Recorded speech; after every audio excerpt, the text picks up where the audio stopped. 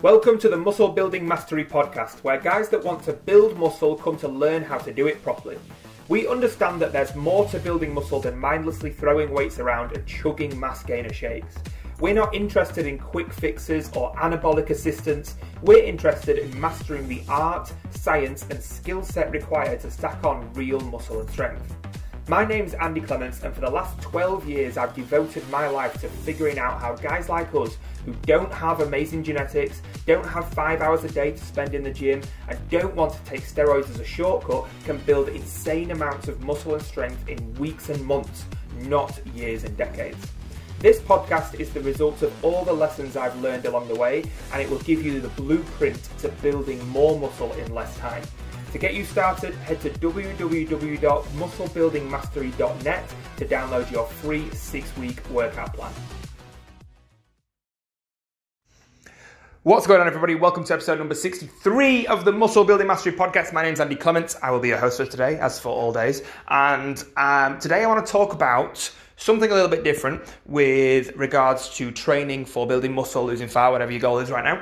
And that is about your environment. Now, before I get started, if you enjoy this content, if you resonate with it, if you feel like somebody else might feel the same way, I would really appreciate it if you would share it with a friend.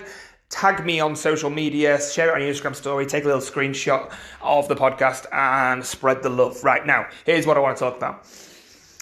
Lately, over the last few weeks, I've been getting in a bit of a rut with my training personally, right? So I've just kind of been going through the motions. I've kind of been showing up to the gym and probably training a lot harder than the average person, training harder than most people that go to the gym because it's just what I do, But I've not been very motivated. I've just been going through the motions. I've been showing up and I've not really been enjoying it. And it's been doing my head in a little bit for the last few weeks, not knowing, why am I not enjoying this? Why am I not getting the same buzz that I normally get from it? Because training's a big part of my life and I really genuinely enjoy it, and I want to keep that going. But sometimes, from time to time, the enjoyment drops and that's to be expected. But, it's normally when I'm tired. It's normally when I need deload. It's normally when I'm got a lot on and nothing really is going on in my life right now. I've just moved into a new place. Everything's going well, work's busy, everything's going good. But for some reason, I just couldn't get myself up for these sessions right now. And this hasn't really happened unless I've been tired before. So it was kind of new ground. So I was like, fuck, okay, what do I do?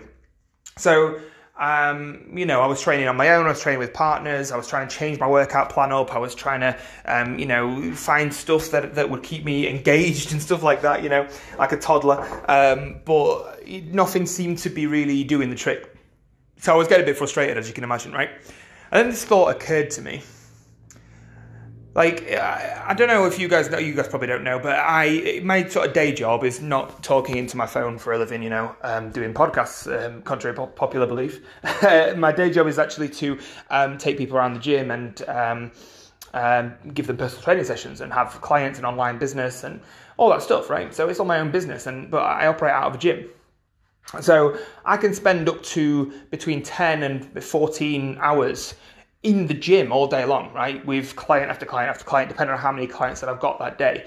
So I can spend a lot of time in one place. Does that make sense? So when it comes to training, the lines for me personally tend to get blurred, right? Because it's hard to switch from work mode to training mode. So you guys, if you work in an office, for example, maybe you'll pack up from your office, you'll get your stuff, you'll put it in the car, and you'll switch off from work mode, and then you'll drive to the gym, and then you're in gym mode, right? And you might have a pre-workout shake or a coffee or whatever you might have, and you're forgetting about work and you're into gym mode. So I think this is what been happening with me is I've been unable to flick as easily between work mode and gym mode, right? Because even though what I do for a living is talk about training and help people to build muscle and lose fat and be healthier and all that stuff that we like to do.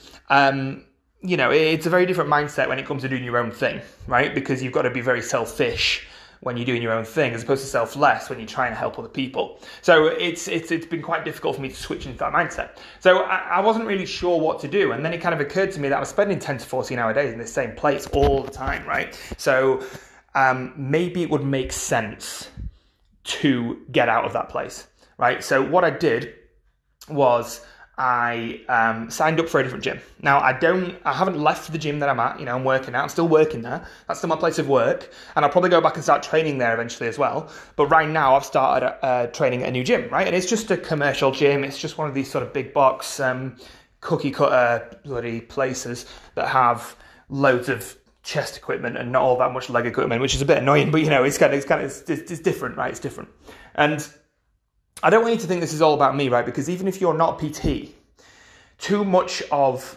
routine, too much of being in the same place, doing the same things, gets you into a rut, right? Even if you're not a trainer, even if you're not spending hours and hours a day in that same place, if you're training in the same gym for months and years on end, then eventually your mind's got to be lulled to sleep and you're going to just start going through the motions with your sessions. You're just going to go through the same routine things and the same routine ways, right? And it's not going to be novel enough eventually to capture your attention, right? So this is why it's applicable, and this is why I want to talk about it on the podcast. Because if you start to get into a rut and get into a routine, then eventually you're going to start to drop the intensity and the accuracy and the quality of your training sessions. And if the intensity and the accuracy and the quality of your training sessions declines, your results will decline. Your muscle building will decline. Your fat loss, your physique, your health, your mood, everything will start to decline because training is such an anchor that we use to keep all these things at a good level. So that's why I think it's important to talk about this right now. So I started a new gym, like I said. Let me get back to the story here. I started a new gym, and now the difference, right? And like I said, the quality of the gym probably isn't as good, right? It's not about the quality. It's not about the quality of the equipment or anything like that, right? Because the quality of the gym that I work at is probably the best in my local area by a landslide. But I'm just spending too much time there, and I've been training there for too long. So I switched to this other gym. I've got some a bit of a novel environment around me. I've got a different kind of environment around me, and the difference that I've noticed, now I've been training for a long time, or a relatively long time,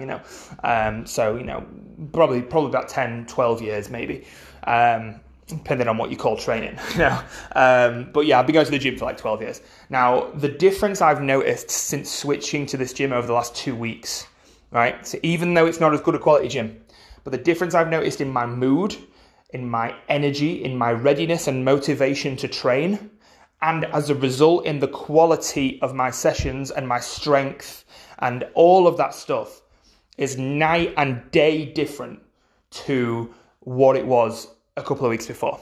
Does that make sense? So whereas I literally went from not changing anything, not changing the programming, not changing the time I train, not changing who I train with, not changing anything else. All I changed was the environment and the place at which I trained. Everything has changed for me in terms of my sessions. I'm absolutely crushing sessions now. I've gone from going through the motions, not progressing strength, getting fed up, getting annoyed with myself, wondering why I can't get myself up for sessions, to absolutely crushing my sessions, hitting all-time strength on some exercises. Now that, if you've been training for a few weeks, isn't a big deal. But if you've been training for 12 years, hitting all-time strength is a big deal. It's not as easy as it sounds because you've sort of maxed out a lot. So I'm now hitting all-time strength. I'm hitting PBs. I'm loving my sessions. I'm not even necessarily talking to anybody in the gym. It's not about the people. It's literally just about the environment. It's getting yourself out of that same place that you go and it's like. Joe Dispenza, the guy I've talked about in the podcast before, he talks about the mind and stuff. He talks about it as like a school trip phenomenon, right? So when you were a kid, right, at school, let's stay with me for a minute here. When you were a kid, every single morning, your parents would have had to drag you out of bed, right, to get you up and ready for school because you were just, I need more sleep, or I don't want to go. And then when it was school trip day, you didn't need to be dragged out of bed. You were up early, you were ready, you were dressed, and you were ready to go, because it was novel, it was new, right? And so we need to keep things like that in our life, and especially around training. We need to keep little bits, not novel for the sake of novel, but just enough to keep us stimulated and motivated and ready to train. And sometimes that comes with the environment. Sometimes it comes with other things as well. Sometimes it's a case of switching the training plan. So if you've been doing the same training plan for 6, 8, 12, 14, 20 weeks, whatever, and you're fed up with it, then change the training plan, and that'll keep you motivated, that'll keep you stimulated, that'll keep you ready to go. Because your mood, your motivation can ultimately solely determine your quality of your training sessions. If you're not motivated and you're just dragging yourself into the gym saying, oh, I don't want to do this and I can't bother today, I'm fed up of it, whatever, fill in the blank sort of excuse, then you're not very likely to go and absolutely crush your session. You might do. You might get over yourself and actually have a good session. But the likelihood that you'll hit PBs and you'll get a really good quality and accurate workout is much, much lower than if you were going in feeling motivated and ready. And sometimes that just means it needs a novel experience. So let me tell you what else I've noticed as well. So obviously my motivation, strength, energy, they're all up. But I've also noticed some interesting things that's happened outside of the gym, right?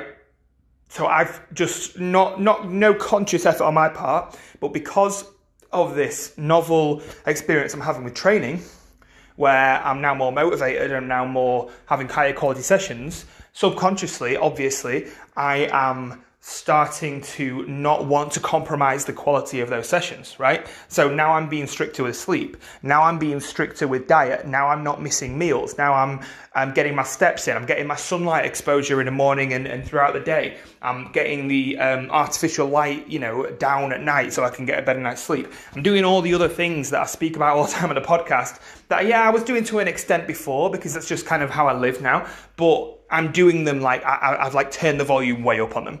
And now all the other stuff that goes into training and building muscle and losing fat and being healthy and all that stuff, all the other stuff is lining up and my results are going in the right direction.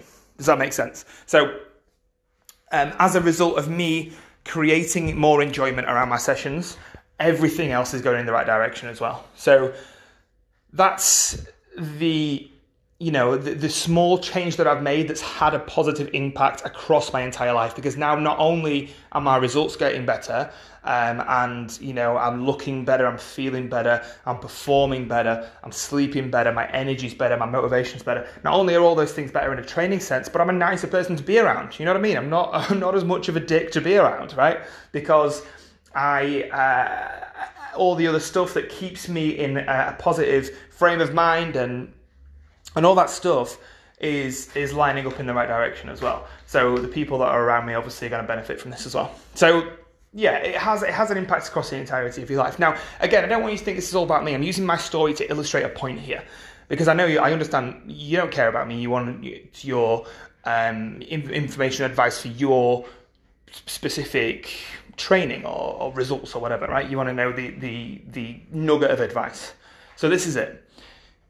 What we can learn from that story that I've just told is that if you're getting fed up of training, you can try switching the environment in which you train in.